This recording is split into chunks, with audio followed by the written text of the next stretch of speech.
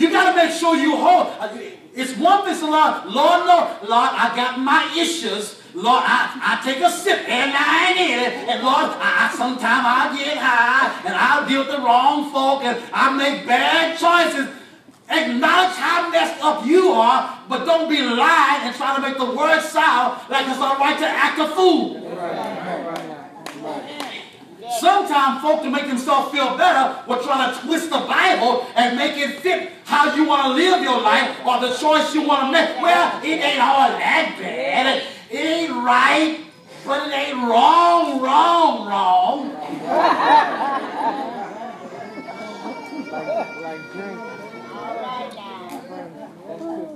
I don't care if it's your children. Amen. I love you. This is the truth. Amen. The Bible warns about the danger, because you see, what you got to understand is by confusing truth, it does not change truth. Right. Right. If I tell you gravity don't work, man, you ain't got to believe no gravity. Who told you gravity? I was in school, they told me an apple fell from a tree. Man, gravity ain't real. Just don't step off nothing. Yeah. Because whether you ain't, I don't believe in gravity. Baby, gravity believe in you. It'll snatch you down because it don't matter what you believe in. Yeah. Amen. There are laws of the harvest. Yeah. Whatever a man soweth, he shall reap. I'm going to sow this, I'm going to sow it, I want to sow it, don't matter. Baby, you're going to reap just what you sow. That's right. Yeah. You're going to reap with the same kind as what you sow. I don't believe in that law. Just keep planting seed. When your harvest comes through, you can cry. But the reality is there are laws that exist. Paul makes it so clear inside this passage. He emphasizes you should never do anything against the truth. Don't deny the truth. Don't lie about the truth. Acknowledge, speak the truth in love. Speak the truth. Declare to somebody, all I can read in the Bible is what the Bible says about truth. Well, what's your personal feeling? My personal feeling can't save you. Right. Only thing can save you is what you can actually read. So declare. I will declare to my child, and I will declare to every parent, make sure you express to those you love the importance of them learning the value of staying with and holding to the truth. Amen. Every church is not trying to be the same thing in the Bible. All right. And by actually believing a lie, the Bible warns the Thessalonians that God will send you a strong delusion that you will believe a lie. Why? Why would God do that to you? He do that to you because of the value of truth. Yeah. Truth is worth it. Y'all want, okay. Is it worth it for somebody to tell you, give me $1,000 and we're going to invest it and you reap back $2,000 next year? Or someone say, give me $1,000, we invest it, and I'll bring you back $3,000 in 2 years. And 2 years later, they found out they spent all the money. Was the truth that there was a swindler, valuable, or cheap? The truth is always valuable. And a parent, a believer, has to express to folk who follow you the significance of holding to the truth. And truth is not based on what you feel. No. Good argument. I don't know about you, but there have been folks I heard recently about someone who I knew about who actually had cancer. Didn't feel it. Went to the doctor. The doctor said, you have cancer. Didn't matter whether they felt it. Truth ain't based on how you feel. Truth is reality. Reality has no bearing on your emotions. What's real is real. You can feel yourself better. I watched these programs last Sunday before I went into service at the hotel last Sunday. I expressed that I was watching Pastor Chris in Houston, Texas. And Pastor Chris is dressed all in white. He's in white from head to toe. He dressed all in white. And every Sunday, Pastor Chris on TV. Every Sunday, Pastor Chris is healing every Sunday. I saw him do something on TV last week I haven't really seen before. I seen Benny Hinn blow. Oh my goodness. Hundreds of folk down. Pastor Chris clapped them down.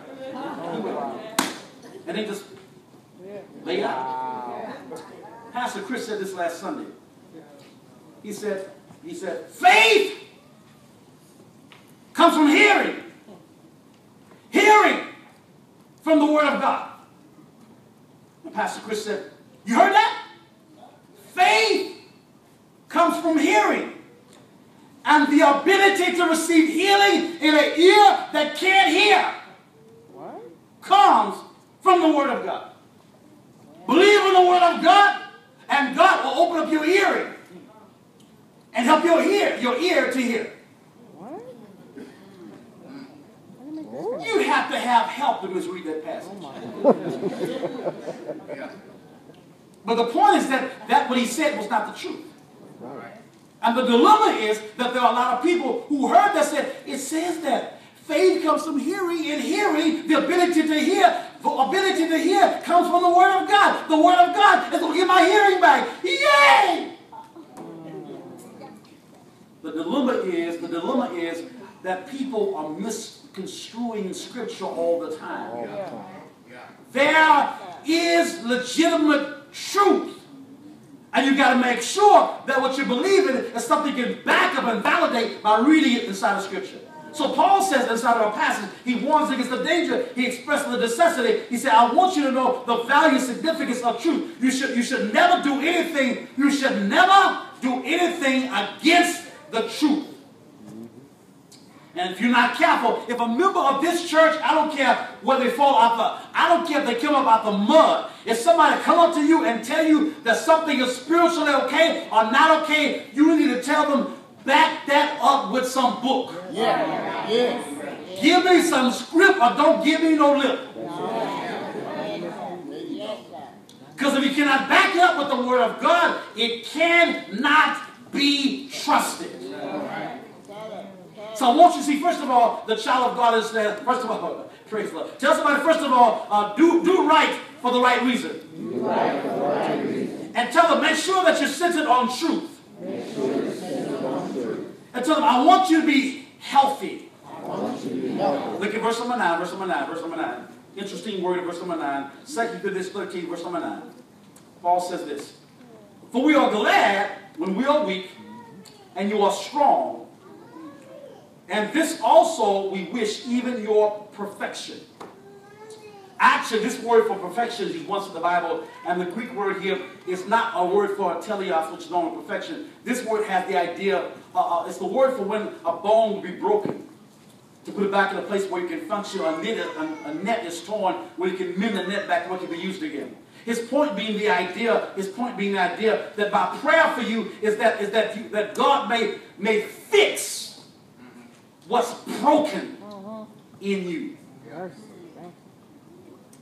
I have on Monday nights in our Rook class, we're now doing video conferencing, guys in the Bahamas and guys in Houston, Texas, Brother Clarence Ross in Houston. We got some guys I've mentored in Italy and Japan, as well as in all across the United States, and have mentored some congregations as well. But my point is that we are all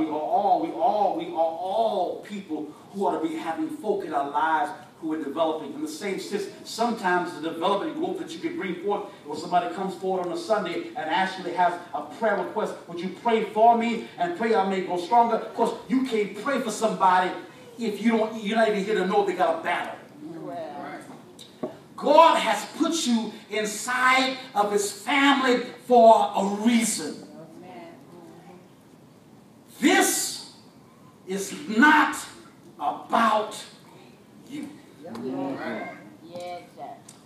There's a psychological condition in Access 2 in psychology called narcissism. Narcissism is a term for somebody who's narcissistic.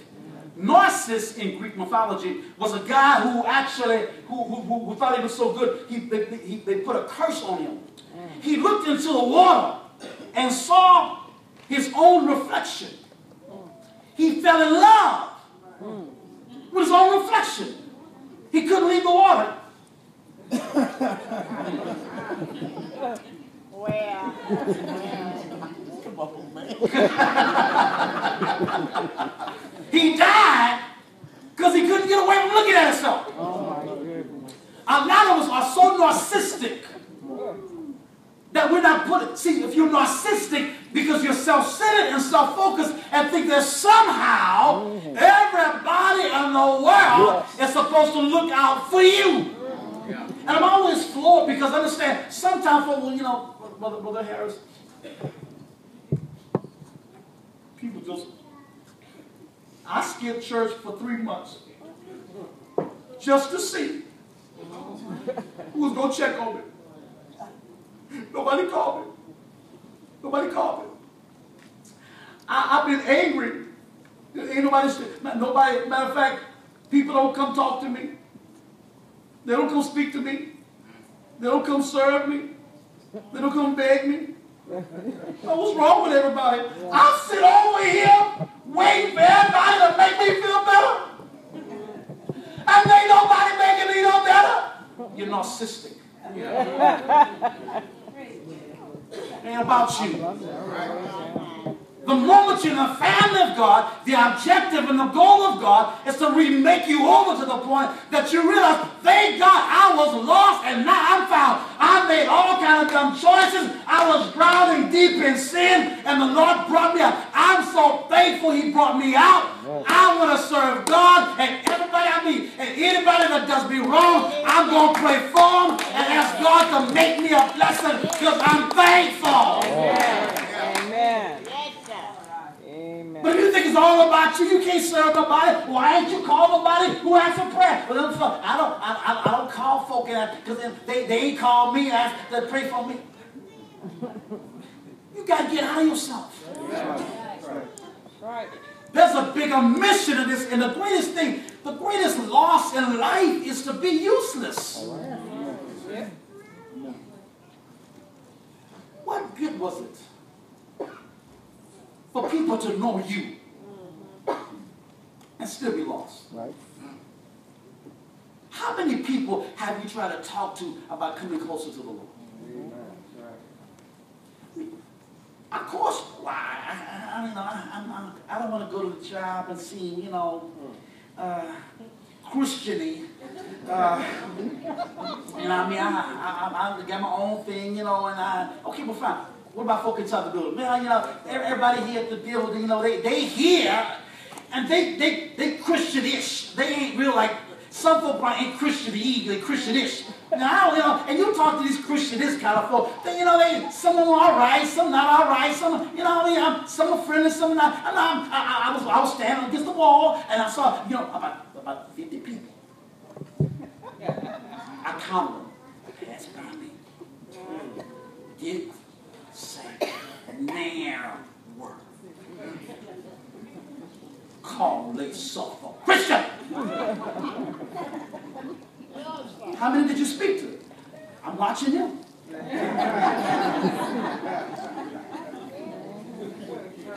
See, that's the thing. You think it's all about you. Yeah.